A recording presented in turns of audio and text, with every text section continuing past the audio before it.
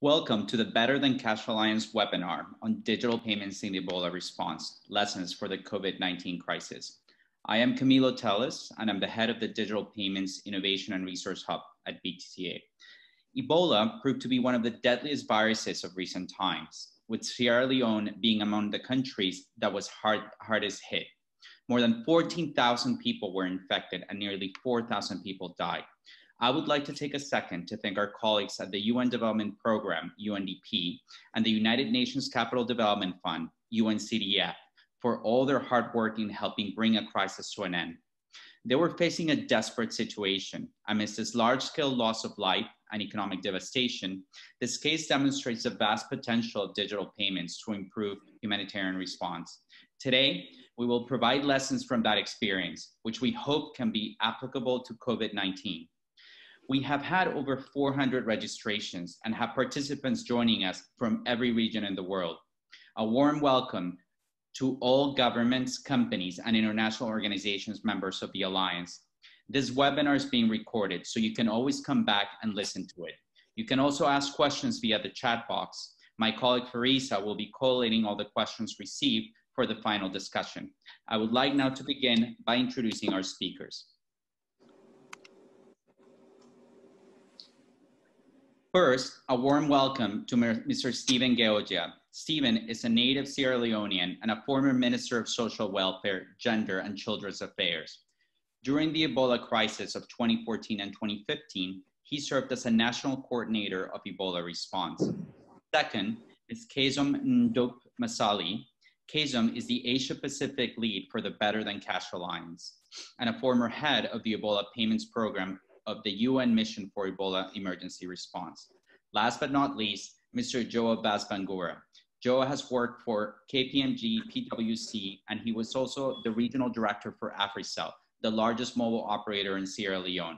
Joe was also the author of the Better Than Cash study, Saving Money, Saving Lives. A warm welcome to everyone, and now on to our agenda. First, we'll start today with a brief explanation on the current challenges that countries are facing in regards to COVID-19 and digital payments. Second, Steve will share the key challenges during the Ebola response, highlighting the issues they face with the response workers. Then we'll hear from Kezom on the digital payments used to pay response workers who were critical to fight Ebola successfully. Fourth, Joe will give us insights into the key achievements, and finally, we'll shed some light on lessons learned for COVID-19 before opening up to the floor for questions. Let's get started.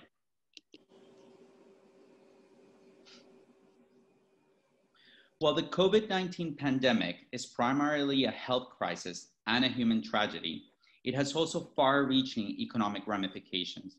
It is already disrupting millions of livelihoods with disproportionate impact on poor households and small and informal businesses. And the pace of this disruption is likely to accelerate in the weeks ahead. None of us is exempt. While working closely with many of you, the government members of the Better Than Cash Alliance, we have realized that there are three common challenges you're all facing in relation to digital payments. The first challenge is structuring emergency response payments, which we see having two separate aspects. The first one being government-to-person payments to affected families. Some countries are actually trying to leverage digital payments to help households support the most vulnerable. According to the World Bank, we heard yesterday, 84 countries have reported changes to their social protection systems in response to the pandemic. Actually, 58 countries are now scaling up their social protection schemes. The scale of this is unprecedented. Argentina, Pakistan, and Colombia are launching new programs which cover a third of their populations. Peru is readying an extensive stimulus package worth around 12% of their GDP, and this includes extensive payments to the most vulnerable. In the Philippines, 70% of the households will receive emergency transfers. And in Bangladesh, another member, more than 600 million from their budget are being provided for salaries to workers in export-oriented industries. However, it is important to note that not all countries have the capability to deliver these types of emergency social protection programs. The second part here, I think it's important to highlight the payments to health workers and people like contact tracers. Volunteer frontline workers are emerging as key actors to manage the pandemic. In many countries, they are informal, don't have bank accounts, and many lack IDs. They are key to managing the epidemic, but also pose many operational challenges. The second challenge that we see focuses on keeping the digital payments ecosystem functioning and safe. By this, we mean defining the rules or even changing or relaxing regulations in order to accommodate crisis setting. We have all seen the announcements rolled out during the last couple of days. Kenya's central bank is working very closely with all the payment providers and mobile operators to reduce transaction fees. The government of India is disincentivizing cash out and promoting the use of digital channels. And third, the third challenge we see is how to keep communications open. We have to listen and keep learning, listening to our clients and have an appropriate way to address their grievances. The most important factor in preventing the spread of the virus is to empower people with the right information. Across the world, leaders in the public, private, and development sectors are already taking decisive action.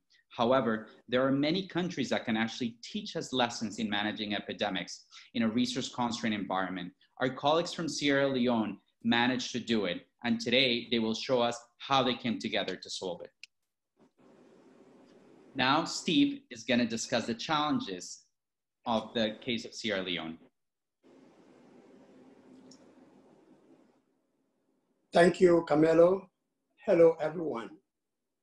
The Ebola virus disease outbreak that ravaged large parts of West Africa over the course of 2014 to 2015 was by far the worst the world has ever seen.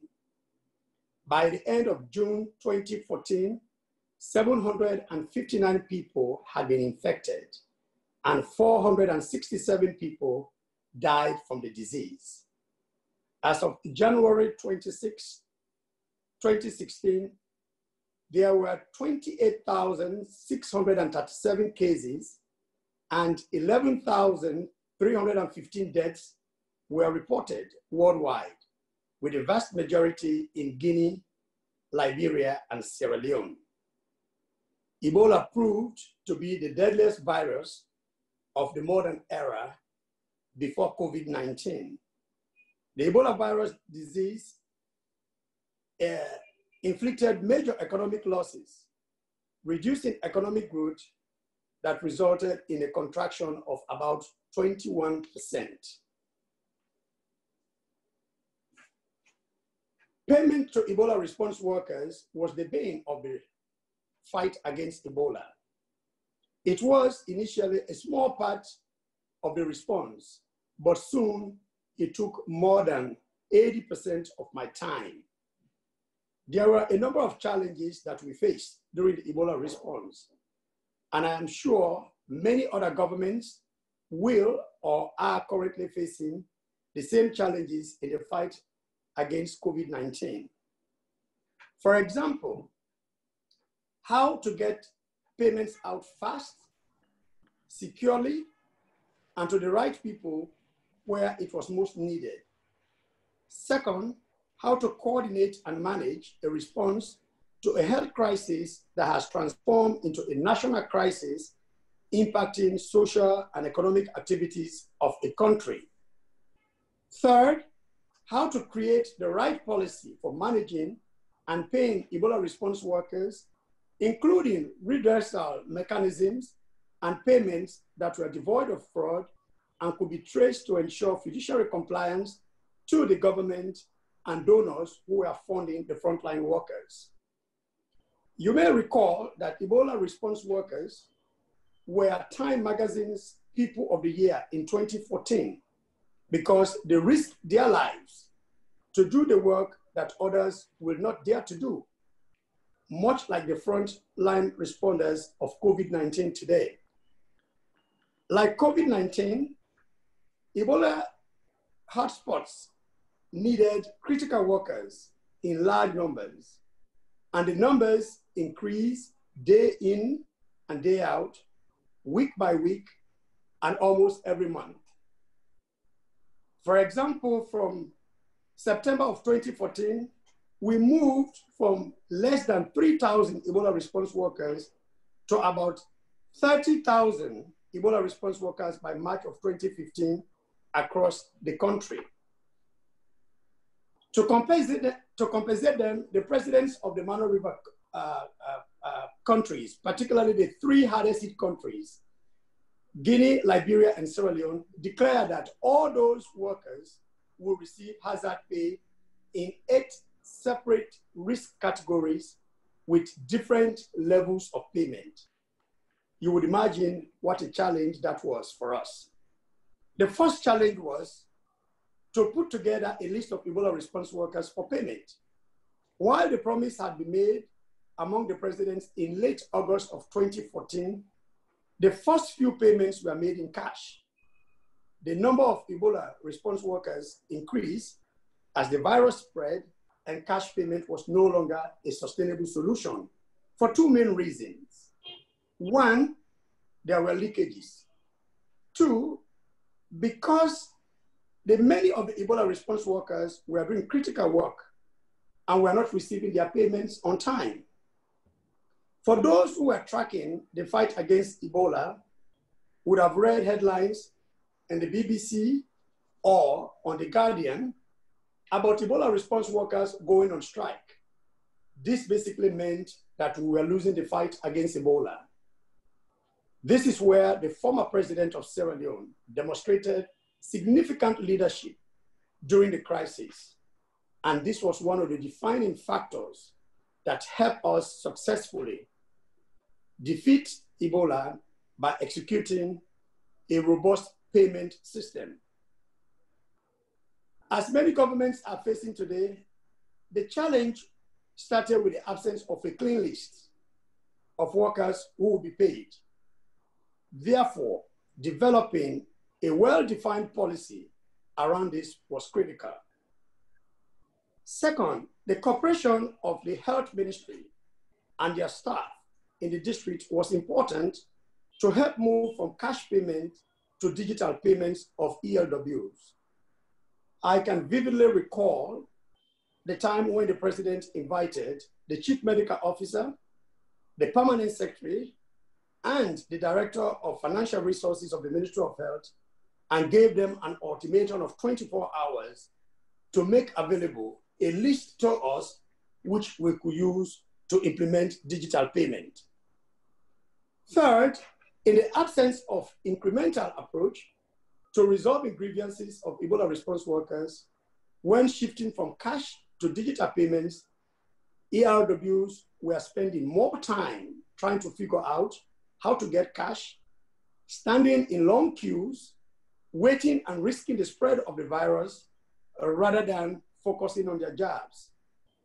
We don't ever want to see that scenario again, where frontline respondents, including in COVID-19, will be worrying about their payments to secure their families' expenses and their future.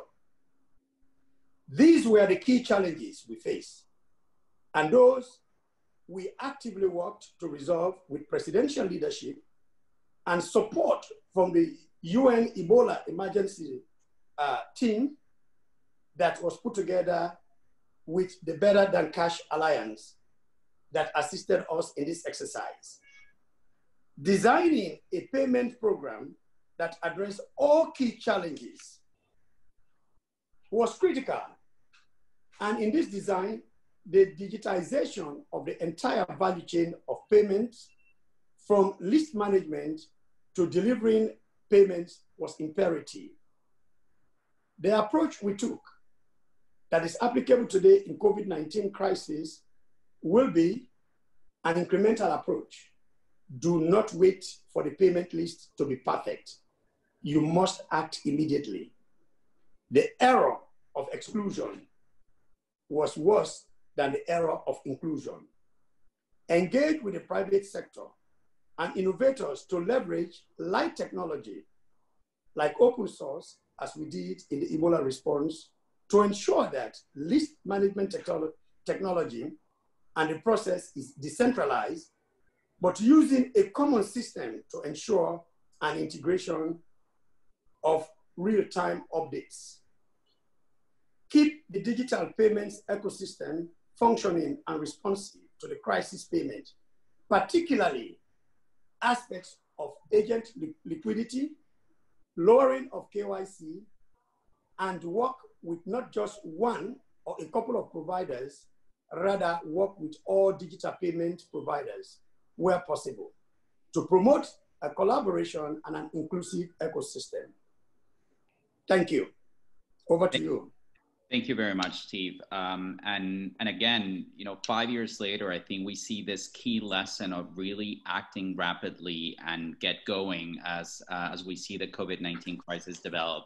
I would like now to welcome Kejom so we can learn more about the specific characteristics in the design of the digital payments offered for response workers. Thank you, Camilo, and greetings to everyone. As Steve mentioned, there was a moral imperative to pay the response workers. It was critical to pay them on time, the right amount, and to the right person to fight this Ebola virus successfully. So when we as the Better Than Cash Alliance were activated as part of the overall UN offer, cash payments were slow, they were inaccurate, and they were open to graft and theft. But it was important to get started and do what it takes to bring cash into the digital payments ecosystem and make it work. So there were 3 key principles that informed the payments program. The first, an active situation room through which payment challenges were proactively being solved by all those who needed to be involved. And that included the private sector, officials at the district, rural levels, central government, medical experts. 2, a clear policy directive from the government and its leadership to maximize collaboration and minimize competition in times of crisis. And this included assigning roles and responsibilities and managing it actively on a daily basis against the overall goal of getting the payments out. And thirdly, an open communication channel, listening to and resolving grievances of workers, of which there was no overall visibility. Basically, no one knew the total picture at a national level. How many, where were they, what were they doing, who hired them? And these were very important functions, as we are seeing in today's crisis as well, that Camilo mentioned: contact tracing, workers who are in the ICUs, community mobilizers, etc.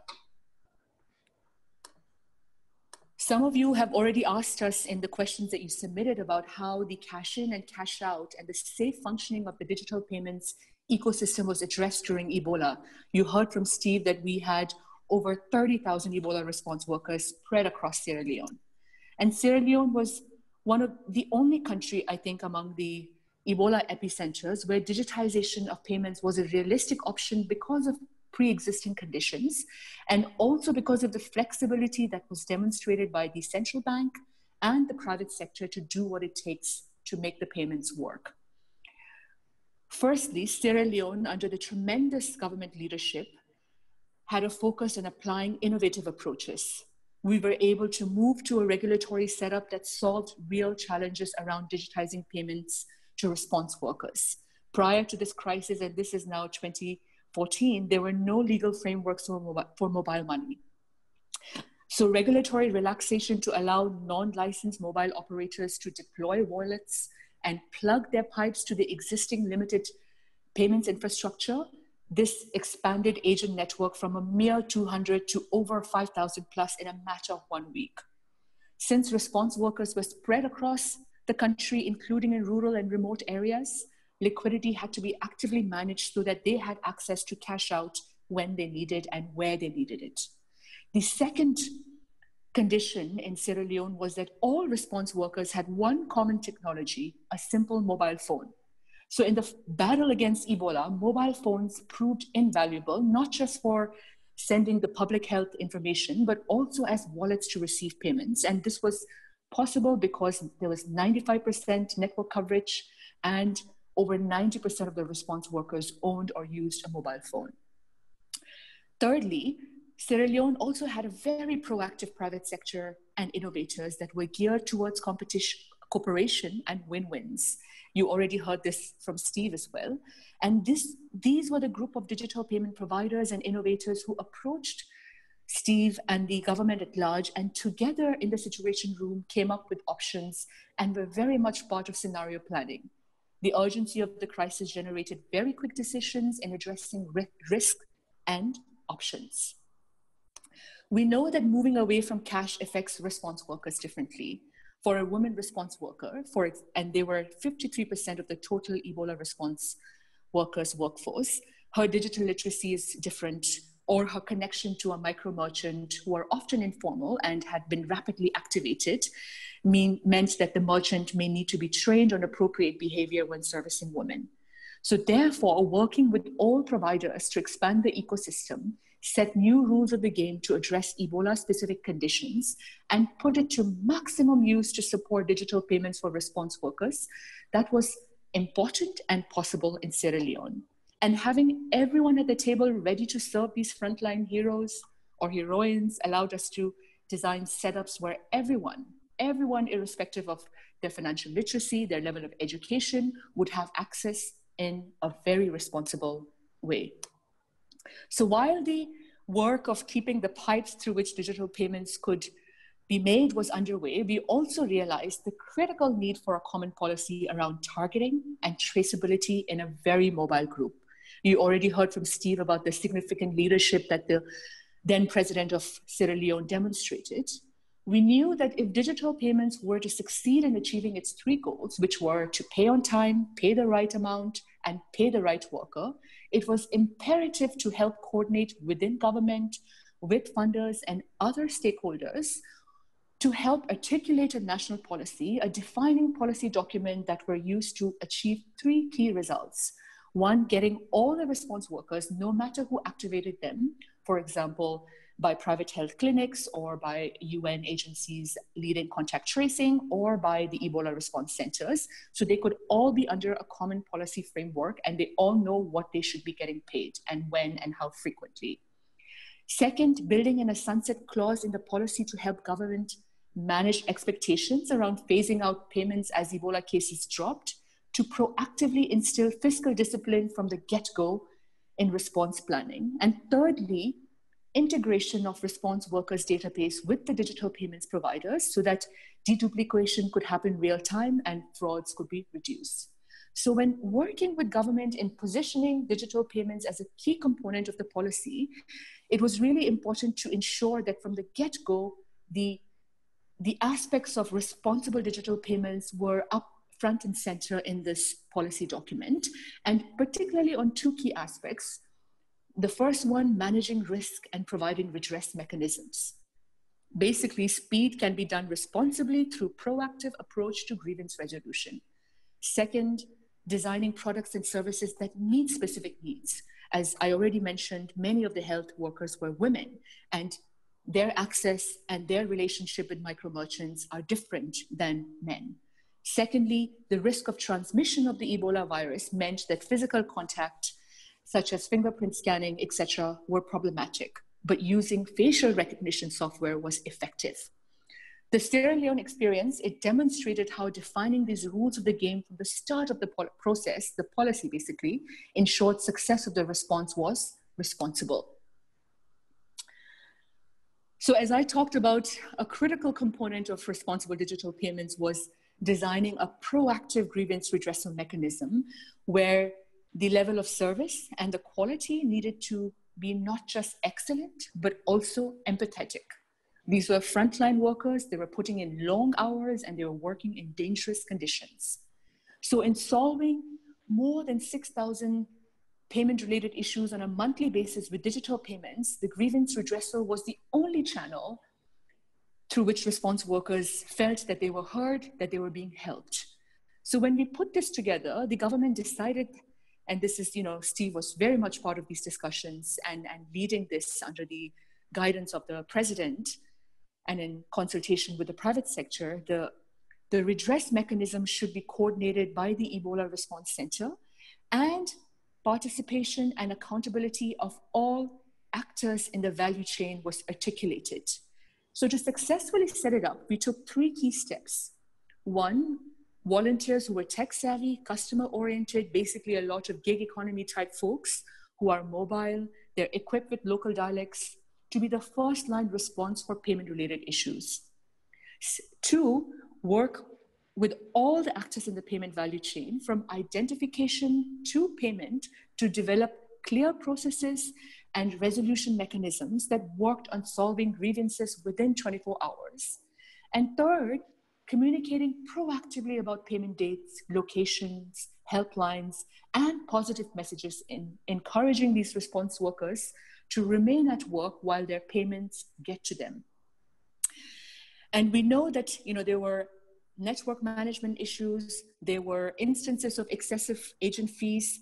So such risk heavily impacted Ebola response workers, and these workers included women as well and other vulnerable segments who were in remote areas or who were less literate. So therefore, communicating proactively and creating an effective redressal mechanism that worked is crucial to boosting acceptance of digital payments during crisis in a sustained way.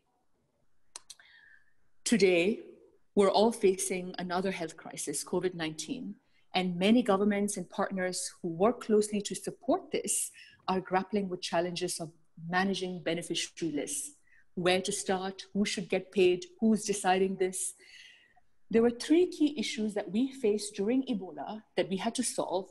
And some of these issues, I think, will be very relevant to our members and to our government members in particular. First, lack of unique identity. Only 50% of the response workers had a verifiable ID and yet needed to set up a system that was quick and cheap and that would allow timely payments to response workers. Second, high levels of worker churn. In Sierra Leone, as you heard from Steve, response workers came from all parts of the country. They performed a range of different functions, resulting in fluid nature of payment lists. So without a robust policy and protocol to update lists, there were issues around duplication. And we addressed that by using Dedupe, a software-based deduplication library that uses machine learning. And this was back in 2015, and only possible because we engaged with the innovators present locally. Third, we also saw leakages, system gaming, and patronage in the beneficiary lists. So list management was further challenged by instances of fraudulent behavior. In the end, with the National Election Commission, we deployed their voter registration machines to create a payroll enrollment scheme. We couldn't use fingerprint biometrics, as I mentioned again, so we then resorted to OpenBR to enroll healthcare workers and incrementally replace legacy practices. This particular list management system and processes also helped the president of Sierra Leone view real time where instances of Ebola were coming down and accordingly order phasing out of response workers that were geotagged, that were still getting paid. And this was particularly important as money is finite and governments need to use its resources effectively. So all these innovative solutions would not have been possible without the local innovators who found and deployed open source lean solutions for payroll management, biometrics, deduplication, logistics, and accounting. Thank you very much, Kazem, for running us over some of these issues and how actually design came into play in order to be able to tackle the challenges. And it's also, very impressive to see actually what Sierra Leone did 5 years ago already, leveraging machine learning and really thinking creatively on how to solve some of the problems that they were facing. I would like now to invite Joe, who can actually tell us more about the achievements.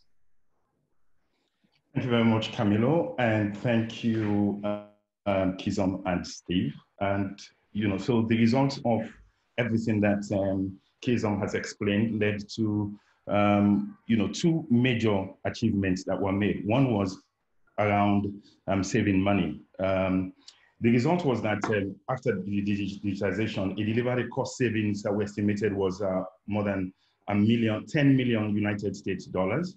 And this came about through the elimination of double payments, reduction of fraud, removing the cost of the transportation of physical cash, and providing immediate security for those cash. There was lots of logistical issues that were involved. There was per diem to be paid for the officers that were moving all over the place to pay these allowances, and for their accommodation and various other costs that was involved. And additionally, even to the ERWs, the Ebola Response Workers, they had a lot of savings because it reduced the number of times they had to travel, back and forth to check if the pay team had arrived and the pay team had gone. They're going to come back again on Tuesday.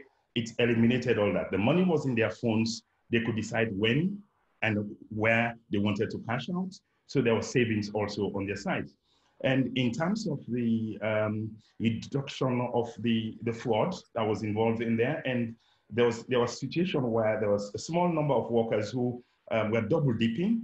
They were claiming hazard payments under 2 different categories, for example.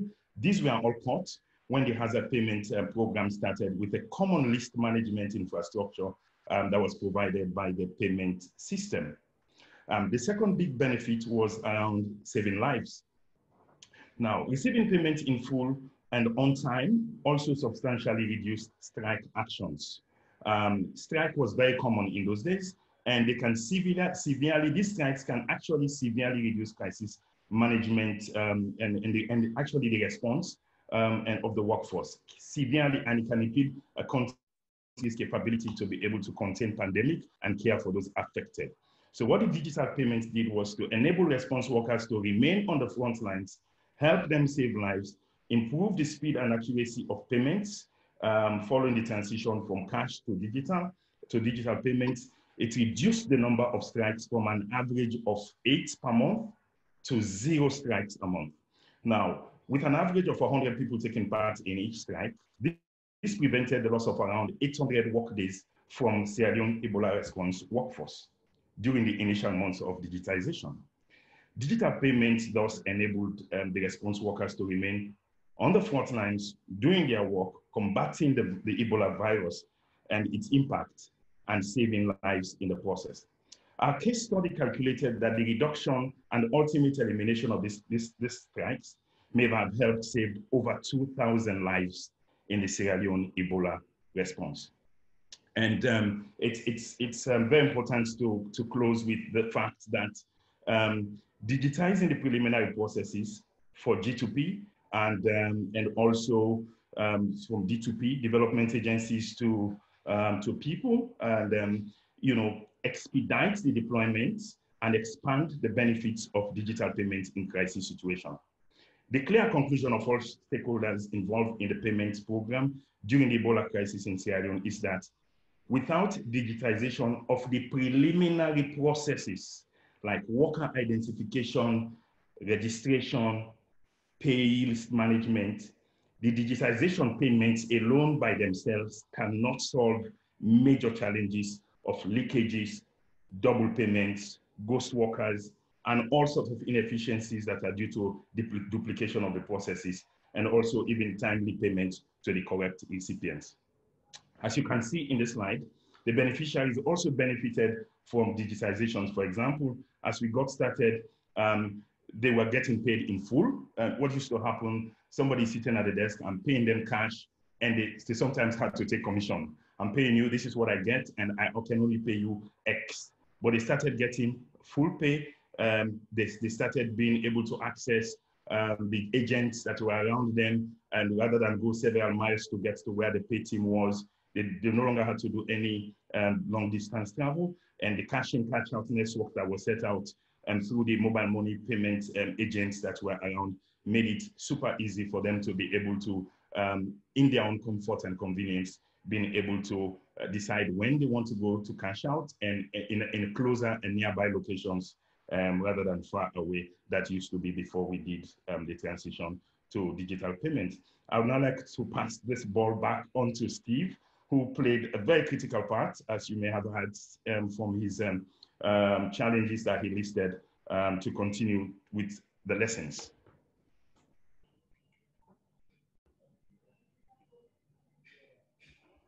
Thank you very much, Joe. Partnerships are crucial to the effectiveness of digital payment during a crisis and as an ongoing driver of financial inclusion after crises have passed. Our experience highlights 2 partnerships that are fundamental to success. The first is the partnership between the government and the private sector. The second is the partnership between the humanitarian sector and the digital financial inclusion stakeholders.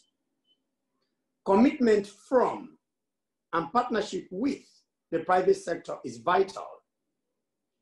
Existing private sector networks, infrastructure, and expertise can help deliver digital payment solutions faster and support sustained adoption of digital payment platforms that are needed when the crisis is over. Cooperation among government and the private sector and international organization is particularly crucial to building up an infrastructure prior to a crisis so that digital payments can be deployed with minimal delay when the need arises. The humanitarian sector and the digital financial institution stakeholders should partner more systematically. I'll recommend that very strongly.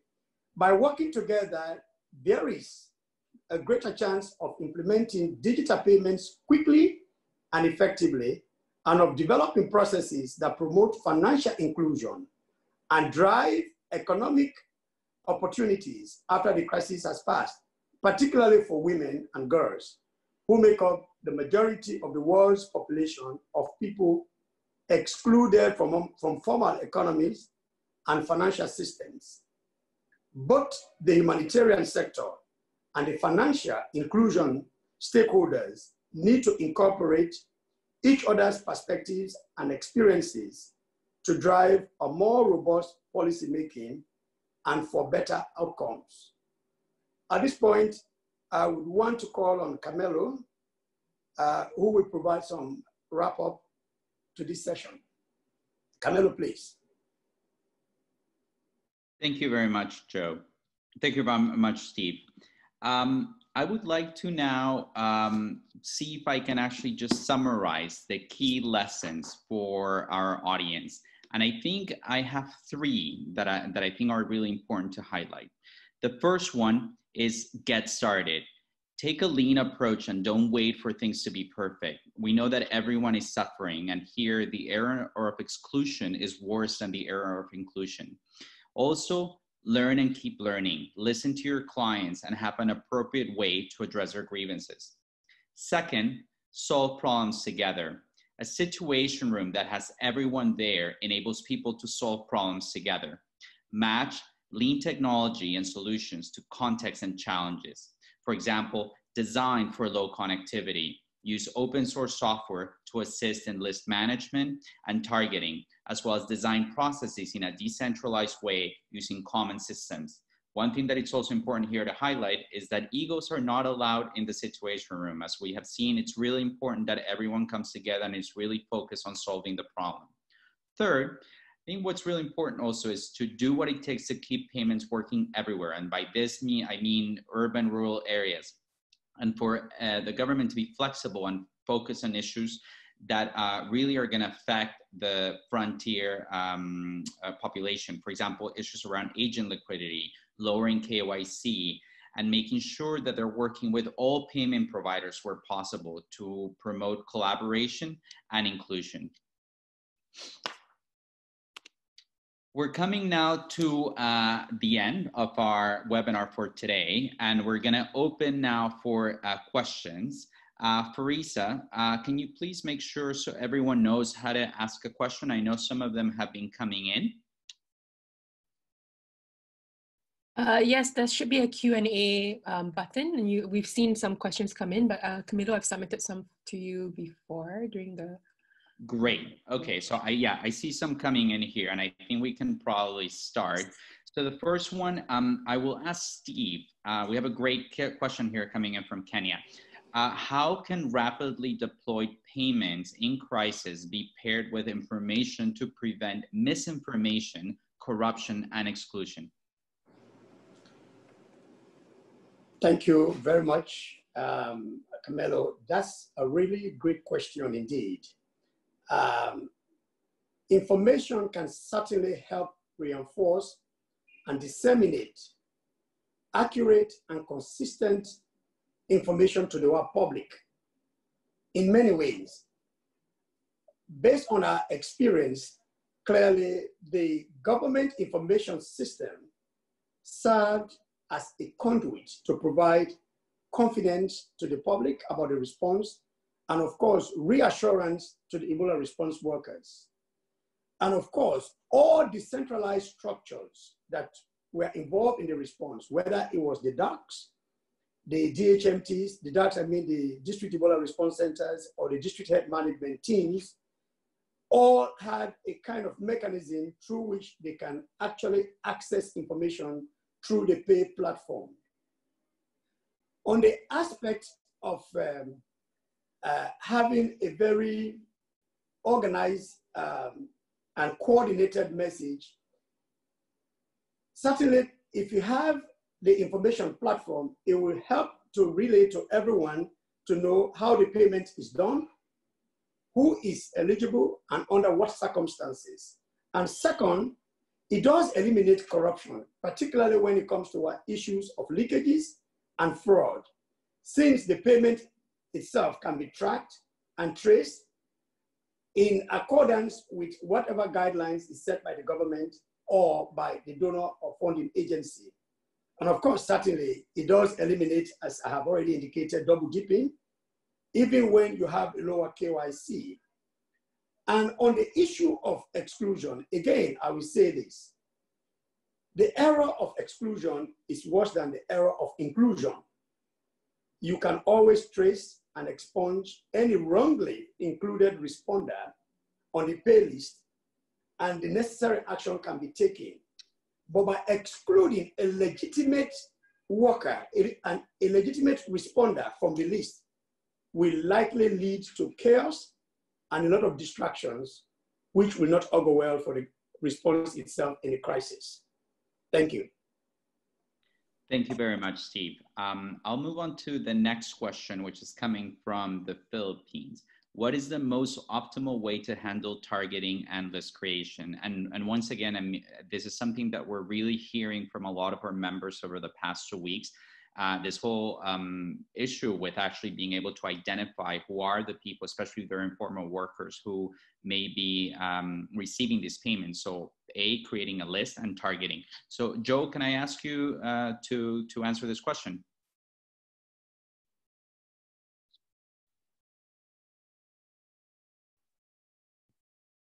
Yes, Camilo. So I think he's and okay, Steve. It was Steve who highlighted the stuff. You could have two categories of source for the list of people that would be involved in the response. The first was the list from the Ministry of Health, because staff of the Ministry of Health had already been involved in the process, and they had the government had taken a decision that in addition to their existing salaries, they were going to receive hazard pay for the increased risk that they are taking to do this. So that list is very, very important. Now, obviously, we received that list. As Steve mentioned, it came through a threat from the president because the Ministry of Health still wanted to continue to handle those payments instead of focusing on the response itself and treating and managing the health crisis. So that the president insisted, let's get this list. That's the starting point. There are partners who had already activated. So these partners were frontline, were the first responders. And they were there in those various locations, in various districts in the country, wanted to get involved.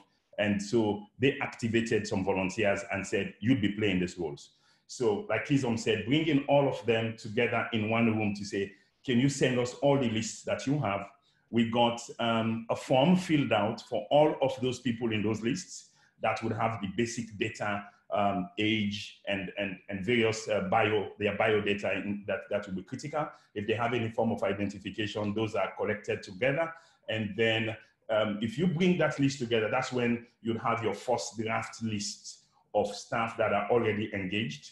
You already had the policy that Kizom mentioned and Steve that had been identified. So you move from there. If you have them in any open source API wire, because what happened was the system had to be so dynamic that people were given responsibility at the various districts that when there are these fluid movements, somebody had been given a responsibility authorized to make those changes in the list at the various locations. Then with this raw list, we systematically went through a process where just key in all of those data that we had to get the first draft, and then worked to identify physical identification. We got the kits from the that was used for the previous election, took a photo of them, did the duplication, and gradually with every payment we made, we were able to eliminate systematically. So like we said, you don't have to wait, but start with the list you have from the government, Ministry of Health, from all other partners, key these in, begin to work your way, identify them physically, get their biometric data, and then you could begin to clean, do the duplication. This is how we went about it here in Sierra Leone.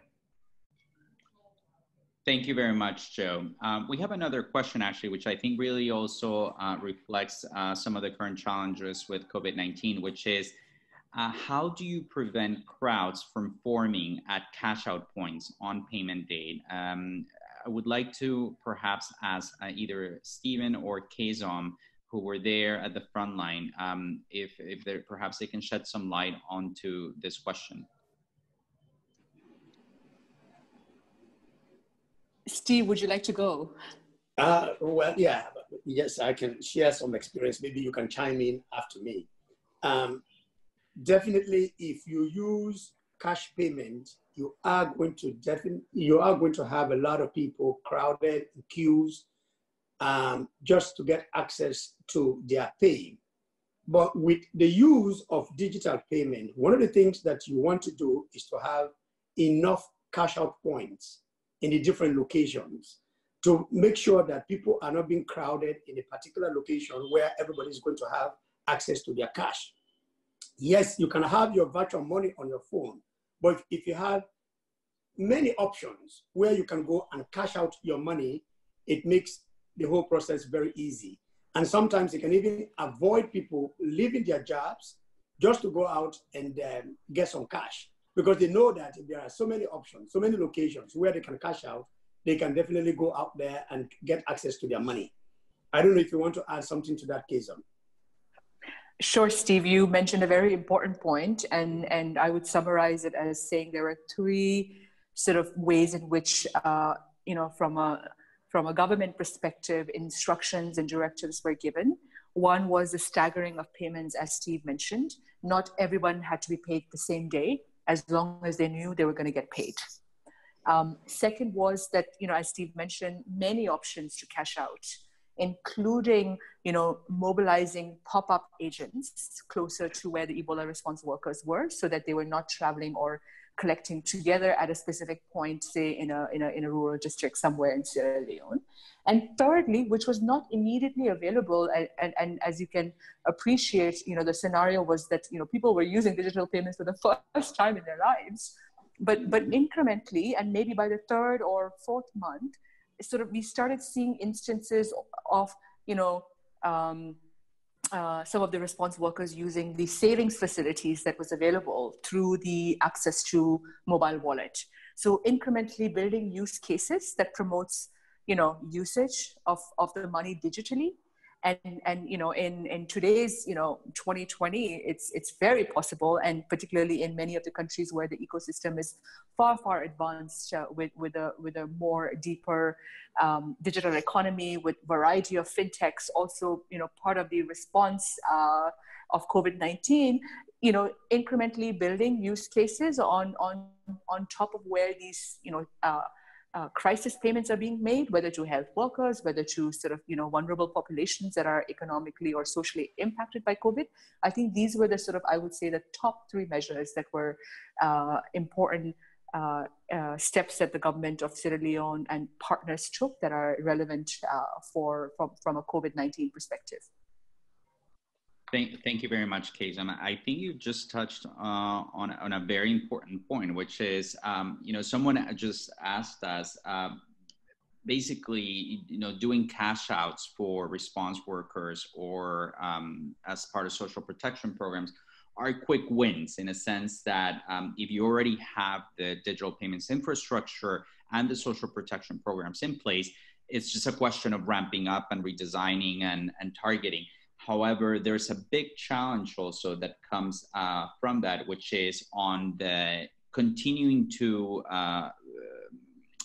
have demand, right, for those payments once they have being sent to avoid cash out, right? And I think this touches upon this notion of the use cases. And I'm wondering if maybe you could give a little bit more of an example of how this collaboration perhaps happened with fintechs to promote more usage, or, you know, or have you, perhaps you've seen this in other markets? Sure, Camilo. So in Sierra Leone in 2014, there was, I think, one fintech that was still not fully licensed by the central bank. And they, you know, could easily sort of support active onboarding of Ebola response workers who, you know, did not have access to any of the mobile wallets through the two main providers. The two main mobile operators. Second, leverage some of their agile approach to creating those pop-up cash out points that, as I'd mentioned. But in terms of use cases, the only use cases that was really relevant and useful that we started seeing usage of after Ebola was the savings in the wallet. And then, you know, Fast Track 2020 and you know, Steve and Joe, who are, you know, in Sierra Leone will know this much better than I do, but, you know, there are insurance products that, you know, AfriCell or Orange Money is offering there. There are, you know, other uses of the sort of digital wallets that have been made possible or that were first used at such a large scale, and then, you know, thereafter regulated and a whole sort of policy environment that now supports it through, you know, an active sandbox activation, creating that space to develop more use cases with active participation of the central bank.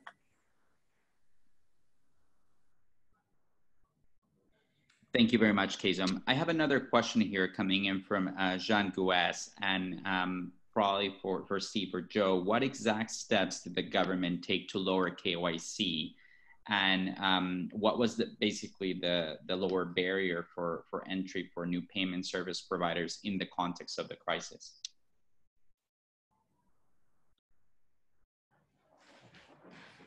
Joe, do you want to take that? Yes, let me give this a shot. Now, the Bank of Sierra Leone, the central bank, played a very key role in this process. They were there, the Ministry of Finance were there in the same room with the government and the president driving this to say, okay, so there were several things you could look at. So first of all, just get the names of the people who were there.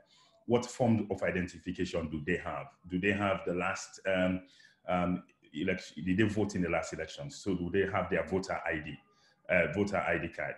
You know, so in the first stage was just the form and whatever they could use to be able to identify themselves. You walked from that place onwards. And the central bank, like I said, allowed that to happen.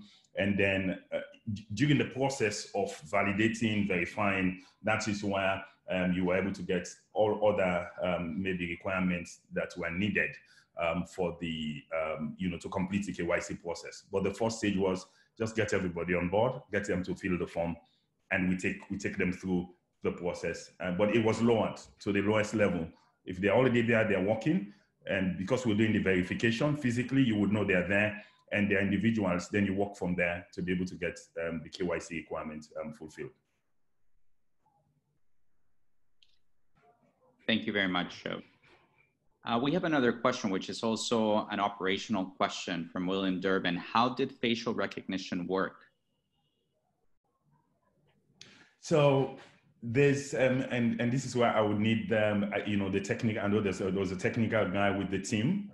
We had a team here of young, you know, a young software development company. But basically what happened was with the kits we got from the Electoral Commission office, which was used for the last elections to register, you know, people to vote, was just walking around and all over the place because you already had this list that we're working from. The forms had been computerized, and then, you know, who is this person? The person shows up, can we tie up the name, the face, and take their photo?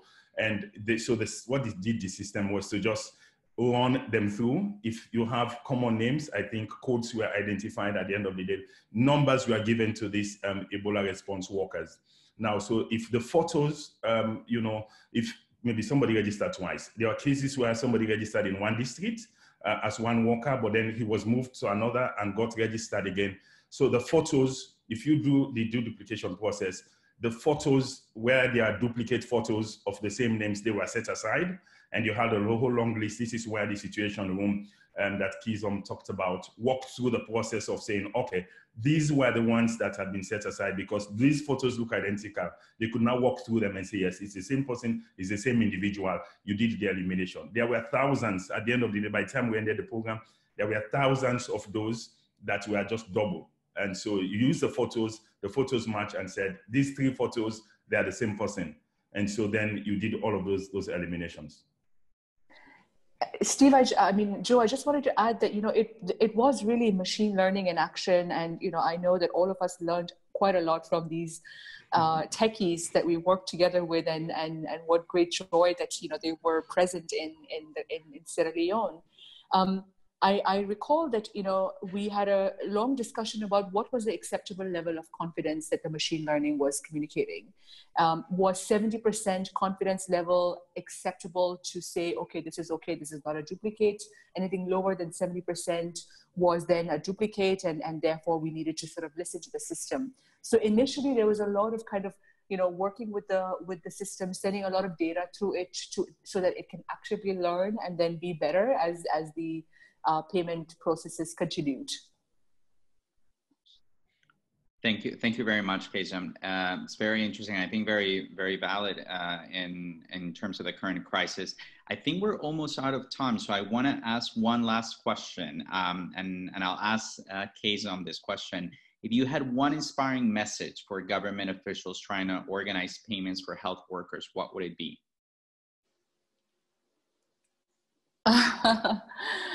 Thank you so much, Camilo.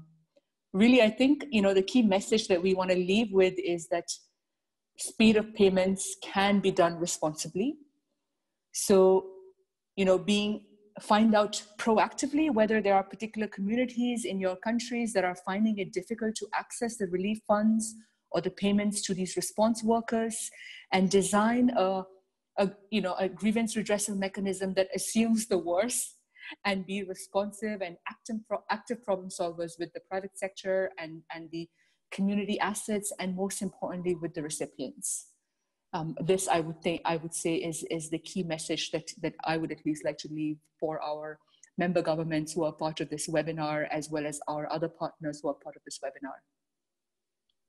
Thank you very much, Kazem. I think we're pretty much out of time. So I just want to thank our panelists and all our participants for joining. Please, thank you for taking the time to help illuminate this, this case for the rest of us who are trying to find ways to tackle COVID-19. Keep safe, everyone, until next time. We have received some great questions. Unfortunately, we don't have time to answer all of them, but we will be collating them. And actually, I'll be talking to a couple of you who are experts in this to see if maybe we can create some sort of common resource of questions that can help us all deal from an operational perspective as we structure payments in our own countries. So we'll be putting that forward in the next hopefully week or so. So thank you very much again, and hope to see you all soon.